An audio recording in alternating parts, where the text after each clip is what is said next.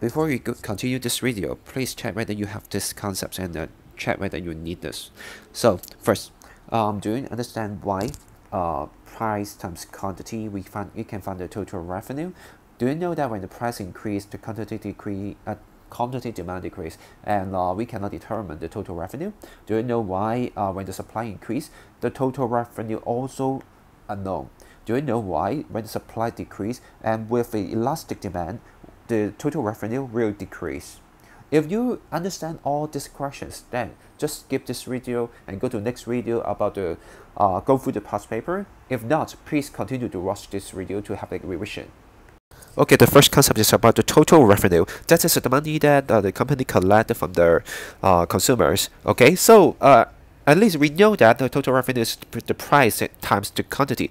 So, for example, if the selling price of a good, so the apple is $5, and we sold it for 3 pieces, so the total revenue will be $15. Okay, it's very simple. But the key element, the key things is that we understand the price and the quantity is two elements that are affecting the total revenue. However, their direction. If we have a price change, for example, the price of the apple become $7, but we know that the quantity they will have a change because it is more expensive, then the people will buy less, right? So maybe it dropped to 2. So one up, one down. So what is the effect on the total revenue? That will be a question, and the company would like to understand. So the key elements of affecting how the total revenue change is the price elasticity of demand. Okay, so what's that? Actually, is the responsiveness of the consumer when the price change. That means when that is a change in price, okay, percentage change in price, then actually the consumer will respond. For example, become more expensive, then consumer will buy less, right? But if we talking about how this change is talking about the percentage change in quantity demand. That is the response of the consumer.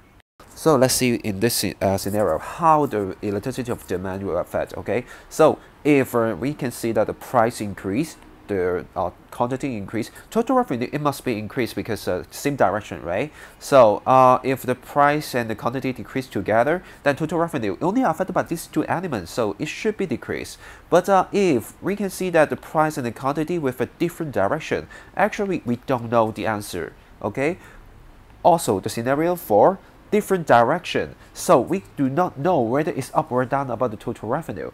So how do we know the answer? We need to know about the percentage change in price and the percentage change in quantity demand. Which one is more powerful? Okay, so actually that is elasticity of demand. Okay, so let's go further for the types of the elasticity of demand. We go from the least response of the consumer.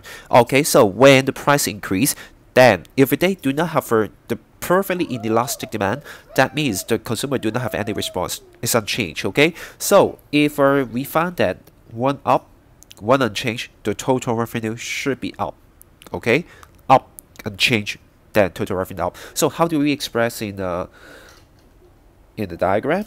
That will be vertical demand curve. Then if we try to show the price change P1 to P2, and Q1 and Q2 will be equal, then we can see that next to the price up, then this area will become the plus. This is the area, the extra area we can have after the change of the price. So total revenue up because it's only have a plus. For the inelastic, okay, so inelastic, that means when the price up, then the quantity down, but the quantity down will be smaller. That means the price up will be bigger. Percentage change in price is bigger than the percentage change in quantity demand. So total revenue will be up because there's 2 up, 1 down. Okay, so how do we express in the diagram? With a 45-degree straight demand curve, then because inelastic, under the midpoint, we put 2 intersection point as the P1, P2 price increase and Q1, Q2 quantity decrease. However, then we put a plus here, minus here. We still can see that the plus area is bigger than the minus area, so the total revenue increase. Okay, then for the unitary elastic, that means the change of the price and the change of the quantity demanded, that will be equal. So the total revenue will keep unchanged. Then the question is, how do we express this in the diagram? We will try to use a curve, okay, demand curve, to show the changes. Okay, so around roughly a P1, P2 increase, Q1, Q2 decrease. Then the plus is next to the increase, the minus next to the decrease. Then you can find that the increase is almost the same of the decrease. Okay, so for the elastic demand, that means the consumer have a greater response than the price change. So percentage change in price up is less than the percentage change in quantity demand drop. So we have a greater change about the quantity demand. So because it's dropped, double down. So the total revenue is down. So how do we show that in the diagram? Just a straight line, 45-degree straight demand curve. Then on the upper part, we find two intersection points as a price level. P1, P2 is up. Then the Q1, Q2 down. Okay, then plus and minus.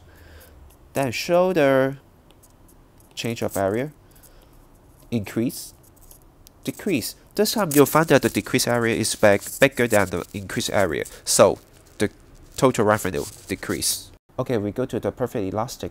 That means the consumer have a very sensitive about the price change. So when the price increase, what happened to the quantity demand? They will drop to zero. Okay, so the total revenue will become zero. Okay, any numbers times zero is become zero, right?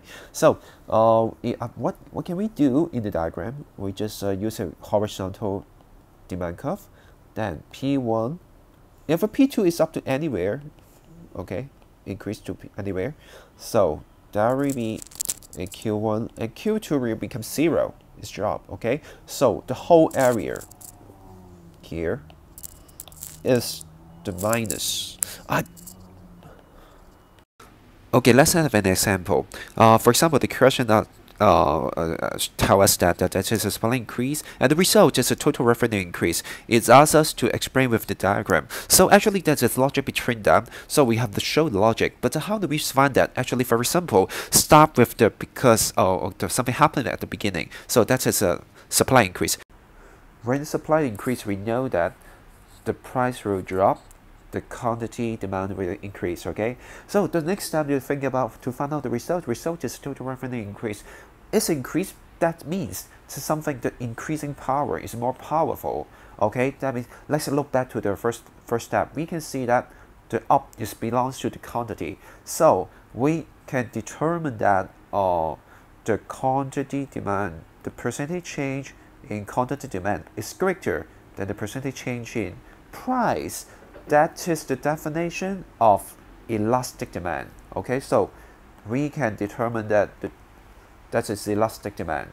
In order to get the full marks, what should you do? First, you should draw a diagram because you know that it's elastic demand. So draw in the upper part for the S1, okay, P1, Q1. Then we have our S2 because our supply increase, right? So we get the second equilibrium. That's P2, Q2.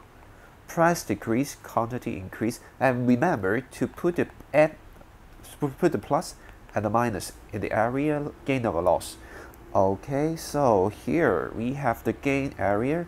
This is the loss area. You can find the total the gain is more than the loss, so the total revenue increase. Okay, so after you check the diagram is correct, so try to write down the elaboration. So first step, write down something happened and make the supply increase. Second, always talk about the price and the quantity. So price decrease, equilibrium price decrease, equilibrium quantity increase. Third, tell us that when the demand is, this time we know that it's elastic according to our analysis. So fourth step, show the definition. Elastic demand, that means percentage change in quantity demand is greater than the percentage change in price. So last step, tell us that the total revenue increase and show the area is from P1 Q1 to P2 Q2. That's all. You can get the full marks.